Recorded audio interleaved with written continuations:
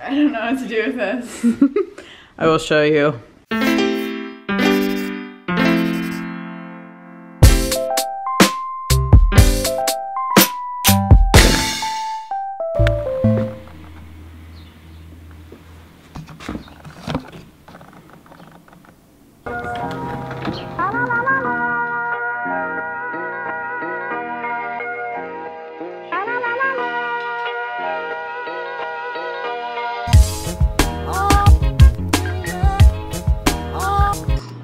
Today at our business meeting, we talked about plans for our upcoming retreat. We talked about Cammie getting our tax gear in order. Tax gear? I don't even know what to call it. Just our tax information to the right place. That. And we were gonna write or edit the back of our book for the AT, but I guess I just got delegated that. And I got delegated taxes, so I don't know. You might have gotten a better deal. Have we told you guys that we have an updated title for our book? I don't think so. Well, let me pull it up. You might be interested in this. After a lot of back and forth, we got this suggestion from our publishing group, and this is the title: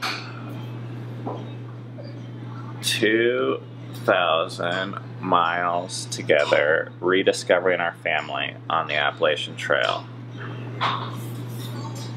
What do you think? Only leave feedback if it's going to be positive. We're not changing it. This is actual like title lock, so there's no going back. It's simple. It's true. People tell us it's catchy, I guess. I don't know. Yeah, the 2000, I guess, catches people. I don't know.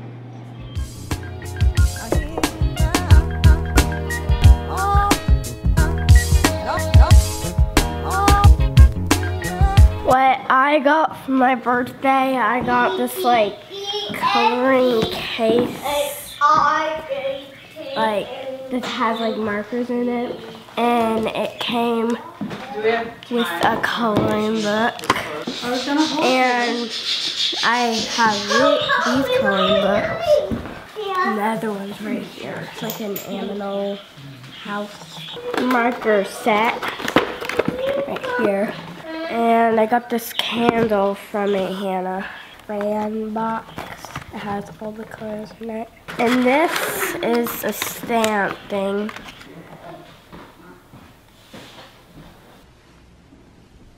I don't know what to do with this. I will show you. Let's go. Okay, I accidentally got into the front seat. Whoops. You're supposed to get in the front seat. I know, trial by fire. This place isn't that bad. I'll make sure that you don't die or kill anyone else. Yeah, put that over. All right, you successfully turned on the car. Good job. Okay, go put the gas pedal on a little bit more. There you go. Okay. All right, just don't run into these cars. Yep. So this is our first stop sign, okay? So I want you to stop.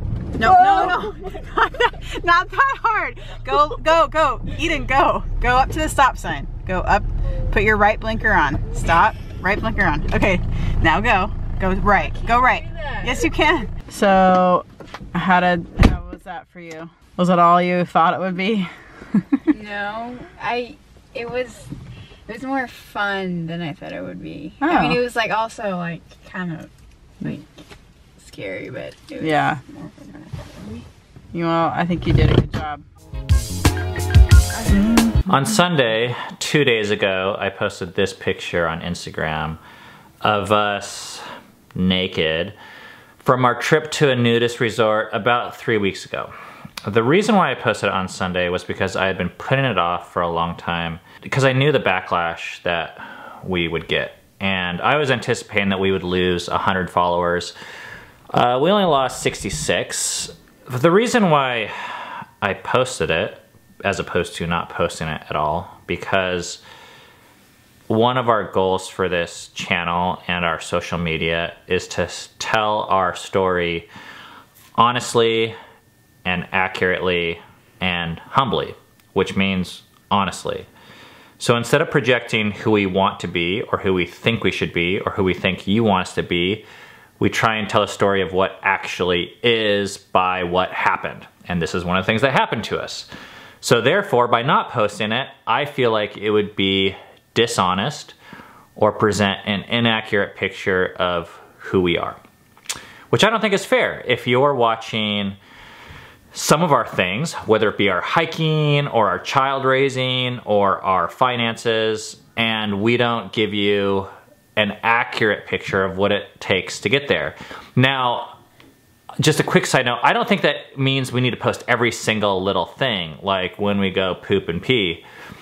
But I do think it crosses a line for me when there's something that's a big deal to us and we are like either deceptive by omission or deception about it. And this is a thing that is a big deal to us, and it governs a lot of our beliefs right now. And it's really transformed a lot of who we are today. Hi. Okay. I don't want to watch the movie. Okay, you don't have to watch it, but we're a little... So I want to read the caption that we wrote for the original post and then some of the comments, and we're going to respond to those. So the original caption said, "Being raised in purity culture, we believed our bodies belonged solely to each other, and anyone else seeing you was shameful and robbing you of dignity and purity. Sexual thoughts were protected under lock and key because that was cheating. Well, we've come a little ways, and one of the valuable tools for us has been nudity, an accepting of our bodies as just bodies. We've come to see that we were hiding behind words like purity and modesty because we were afraid of the conversations and judgments that could be had on the other side. While we may have lost some purity, we're both so much more grateful for what we've gained to walk this world with less judgment and shame of ourselves and others and exchange it for more love and freedom."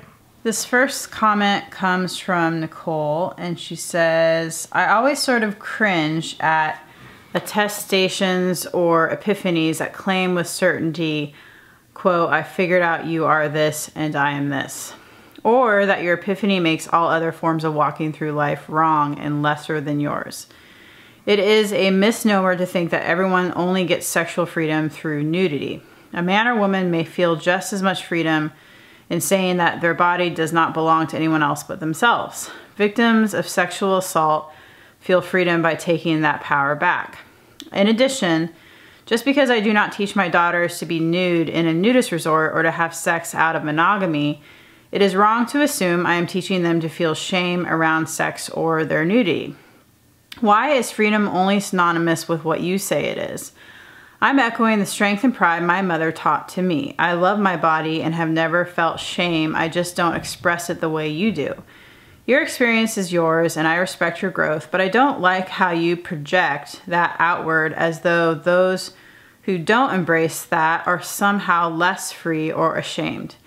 In fact, that experience that you depict above would make me feel like I was in a prison of sexualization and less free." When I first read this, I was like pissed, but now I'm reading this, I'm able to see more her side. Especially, I feel like she's still very much in the culture that we came from. That could be wrong, but that's just the sense I get. So I think that some people watching this might be like, why are you guys fielding all these comments? But for me, the culture that we came from, I have a really, really soft spot for the religious folks out there. Softer than me, I think, which is ironic because probably most of you think, well, he's the hard ass. I know what it's like. I mean, I don't share all the same story as all these people, but I used so many of these arguments and came from a lot, I can resonate with a lot of these perspectives. So that's why, if you don't come from a religious world, you might just want to skip this video because a lot of the comments have to do with that. Unless you want to understand religious folk. I think that's important because a lot of times people are just like, they're a bunch of idiots. And I actually don't think that's true. It's a very forming culture. If you are raised in this, it's like really hard, I think, to break out of certain ways of seeing the world. So this comment is a little bit ironic to me because she is saying that we are saying that people need to do a certain thing to feel freedom, which not only did we not say at all in this post, like this post says how we were raised, what we've done, and how it's helped us. And the language that I've used is very, very particular and very careful to talk about in that type of language. And besides that, we don't believe that. Like, never once have we said that everyone should go and do nudity. Now, I think for some people, it might be good. And regardless if people do it, I think some people are hiding behind excuses. But it doesn't matter what side of the culture you're on for that. Right, but it's not our job or responsibility or right to tell people what they need to do. In fact, that kind of way of living life, we actually were hurt by in the last 20 years, and we've hurt other people by thinking that there's only one way to live, and if you don't live that way, something's wrong with you. And so... And I'm very familiar with a story that says nudity is wrong and dangerous and bad. In fact, the whole first part of our post says that. So to hear more people say that, I feel like enough people are saying that in this world, at least in our world. So I guess the one thing I have with this comment is it says, your experience is yours and I respect your growth, but I don't like how you project that outward. Well, we're sharing our story. We're sharing our growth, our personal growth. By what you say, I appreciate that you say that you respect it, but your post, the way that it's phrased relative to our post, it actually doesn't show me that you respect it. It shows me that you're not listening to what we're saying, and you would rather just say your message, which I think your message is fine and valid. It just doesn't make for a very good conversation if that's all you're going to keep on saying and if you're not going to listen to our story. Because some people might, the whole reason why we share our story is in the hope that those people that it will help, it will help. And if it doesn't help, I hope people either stop watching so they don't keep on getting repeatedly offended, or if they're open to the conversation, then maybe it'll help them. Not because we feel like we're role models, but just because it makes for interesting conversation. Okay, Julie comments, what biblical ground do you draw from to justify this new belief? Do you or do you not believe God's word is our authority? Love this question because I think it's like really honest. This used to be the question I used to have to ask for everything. But the short answer is this. We don't feel like we have to justify this new belief. In the same way, I don't feel like you have to justify going grocery shopping or going swimming or going walking. I mean, we're talking about not wearing clothes here. So while it is culturally unique, it's actually a very, very natural thing. So natural, every single person is born that way. But you're justifying it right now. Dang it. Wait, what? Well, you're saying it's natural, or you're trying, I don't know. I think you are, but... I'm explaining why I don't feel like I have to justify it. I mean, I'm stating facts. I think there's a lot of facts about it, but... Well, I think there's this bigger worldview that we're coming from now, which is things aren't so black and white, right and wrong to us, and we don't feel like there's this, like, scary God judge up there judging every move we make, and you better make sure you follow everything in this book that people say God wrote through humans in order not to get judged. A lot of things just that we used to believe we don't anymore. We don't hold as crazy, crazy highly important. There's so much that is just like okay to do. Like I used to approach things from the perspective of like, I felt like I had to justify everything. If I'm buying something, I'd be like, oh, I'm buying this because it's to make God happy. Or if I was like eating expensive food, it'd be like, oh, this is to show love to my neighbor.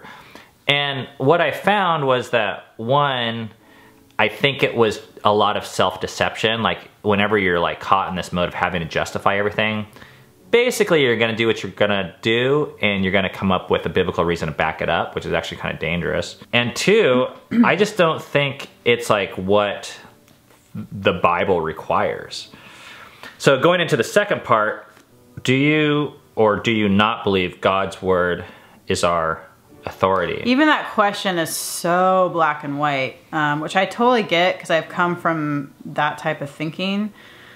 But I don't know. It's like, I think there's like good ways to live your life, but I just don't see it anymore as this like, boom, like this is the authority and you better live this way because if you don't, you're gonna have a horrible life and God, you're gonna go to hell and yada yada. All this like fear that's around that. Like well, my personal perspective is that the Bible doesn't claim to be the ultimate authority of all of life and answer all of questions.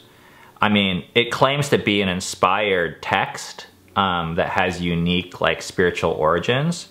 And for that reason, I think it's really special. But I don't think it was ever meant to be used to justify every action. Mark comments, in the beginning, God clothed man and woman after they had sinned. If you were still in the garden prior to that, or at some point in the world to come, then it may be different. But right now, you are simply acting out of your sin nature and looking for shock value. Thanks for being so damn confident about us, Mark. You want to get naked and lay in the sun? Do it in your backyard in private. Publishing on Facebook and saying, hey, look at me, is shameful, seriously. I would challenge you to show me a biblical perspective that would make this seem capital G, godly. I really enjoy following you and your family through all the hikes you've done. Oh, thank you. But if this is what's acceptable in your eyes, or even worse, if you're teaching your children this is just fine, then I'm gonna have to be done with you.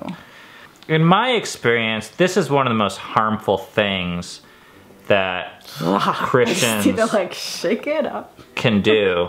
And not even, it doesn't matter if you're Christian or not, but I see Christians do it a lot, and I think I did it a lot under that guise, which is read into someone else's motives. And we have a friend that's like in that camp, and she just went apeshit about how one of the biggest sins and only sins, well, I'm not gonna get too far into it, but is judging someone else's heart and how strict Jesus was about doing that. And he's totally doing that. I mean, he's saying that we're doing it to get attention, we're doing it to shock people. And I would just say you don't know that. In fact, you're totally wrong about that. And even if we were, so what?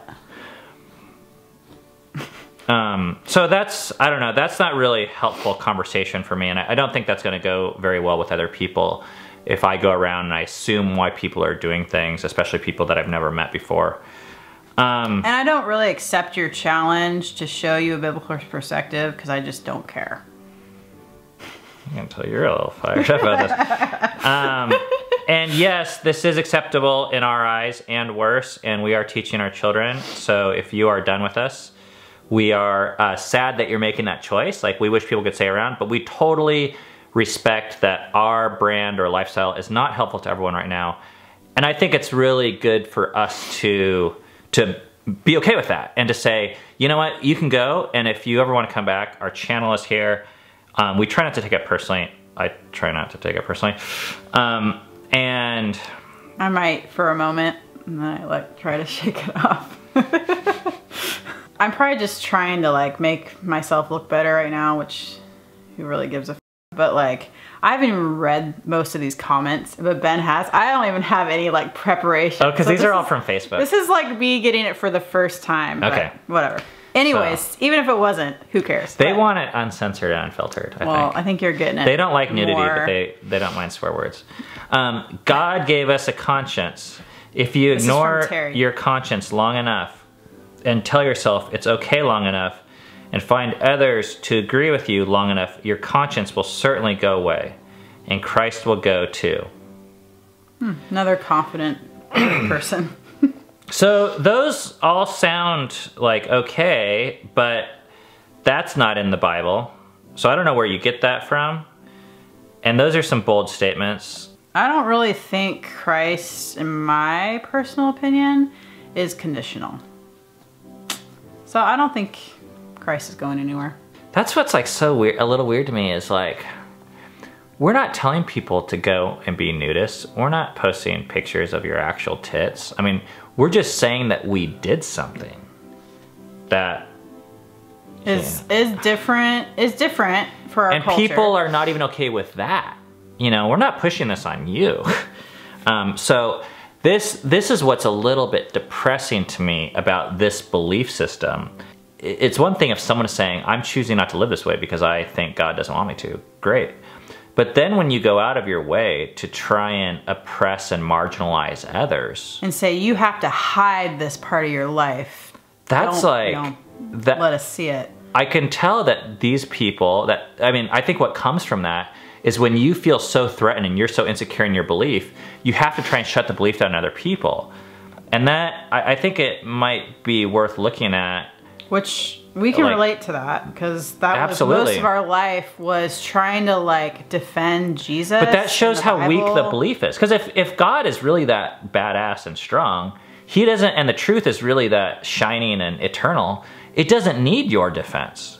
You know, it just is. So I think these people, they're defending something else. I think they're actually defending themselves.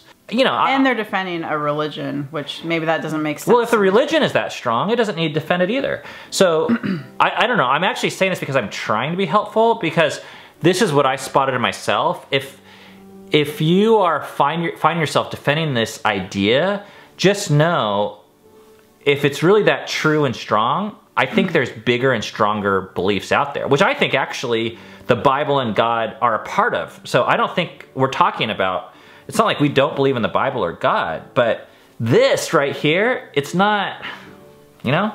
This comment is from Helen. Good for you. Nudity, sexuality, and sensuality are not the same thing. In many tribal cultures, nudity is a normal and everyday thing. In our culture, we place a superficial and arbitrary censorship on our bodies when to be naked is to be sexual. Young children run around naked without sexual connotations, and it is perfectly possible to be with other naked adults without sexual or lustful thoughts, which are in the mind, not the body. Your journey is an interesting one. We had a lot of positive comments from this, way more than I thought. And the post actually ended up getting 458 likes so far, which is, it's cool to me that there's friends of ours and people that will like something like this as a way to support the message behind it, even though I know it can be kind of weird liking something with nudity just because how it's construed in our culture. And people would be like, oh, you're a sicko, or you're a perverted. Yeah. I know we run that risk. So thank you for those of you guys that did choose to express your support. Yeah. Because you support either us or this message. Okay, Eileen comments, well, mostly we protect our bodies under clothing because it just makes sense. As well as, for Christians, Jesus said to look at a woman with lust is adultery. He was giving us a picture of the absolute holiness of God. That what we think doesn't matter. It's what God says that does. So, out of love for others, we don't want to be tempting anyone into lusting after another. Besides, personally for me, nobody, and I mean no one, wants to see what I've got under mine. Thank you very much. This was a nice negative comment. I would put it that way because it's like negative, but it's like, I don't know, she's not being a dick, which is nice. There's this whole like issue with Bible interpretation where people are very convenient to take Jesus' words, which are not literal most of the time, and use them contextual. And use them for their own purposes. And I don't think we do that on purpose, but we have to be really careful when that's done. And this is obviously not a literal statement when Jesus says to look at a woman is the same as adultery. I mean, this is the same passage, I believe, where he says pluck your eye out. And I've never seen a Christian pluck their eye out. So it must not be a literal thing, which all that to say, you know, I think it's still important, but we need to look at what he meant and how to apply it to our life and not just use it how it's convenient. Now, the last part where she says nobody, I mean, nobody wants to see what I've got in her mind, thank you very much. I'm assuming she's joking, but I'm gonna take this at face value. I'm very fine if there's people out there for religious or any reason don't wanna be naked or nude or for that matter, anything that we are doing on our channel. You know, like it's you guys' lives, you do whatever the heck you want. We're not gonna judge you for it. But what I think is destructive is when we don't own those decisions and we say that we're doing them for other people. And we were raised in environments where it wasn't okay just to say, I don't wanna do that. I'm scared, I'm not comfortable. So there was all sorts of reasons made up, a lot of times under the guise of modesty or purity. Or God says. Using God, I think, was the most destructive, because you're like, oh, God created me, and you're saying God's telling me this? Or out of deference, out of love, when really it was just that you don't want to do this. So I'll take, for example, these statements you're making at the end. I know that's not true, because one of the cool things about nudist resorts is that it's not sexualized predominantly, and therefore, if you're overweight or like culturally unattractive, that's one of the great things about it, is that people are extremely non-judgmental and very accepting for all ages and body types. And like I said, that's the coolest thing about it. So when you're saying, well, you don't want to see me, how do you know? Like, that's the cool thing about being there, is like everyone wants to see everybody, not because they're like, oh, I'm getting aroused and you fit my stereotype of a sexy person, but because it's like there's this game where it's like, hey, let's shed these masks. Let's take off these facades, you know, these fake things, and let's see one more layer of reality of humanity. And I think that's cool. So I don't mind seeing people naked for that reason. Like, I think it's fun. I think it's dangerous to tell other people what they want and don't want. But if you don't want that, that's cool. And another thing happens when we're honest about saying I don't want that, and that is that you can actually have the potential to change if you want to. But you can't change as long as you think you're doing it for everyone else, and you're not being honest about the real motive. This is not comfortable sitting on this bed. I know. We're just sit like this. Okay, it's Tuesday night. Time to go drink and smoke. Thanks for listening. I hope that was helpful. Leave comments below. I guess. I don't know what you're gonna say, but... Leave Bible verses below. JK.